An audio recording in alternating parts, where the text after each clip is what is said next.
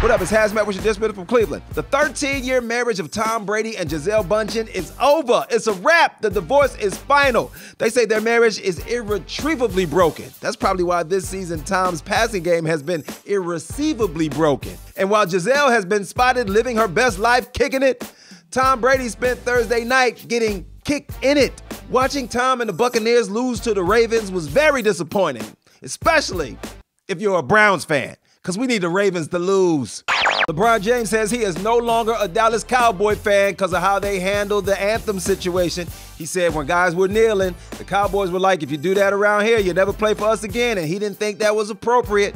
So now he's all in on his hometown Cleveland Browns. Oh, now you want to rock with the homies. Well, we don't need you to root for the Browns, LeBron. We need you to get out there and play, coach or something. This has been HazMatt with your Dish from Cleveland.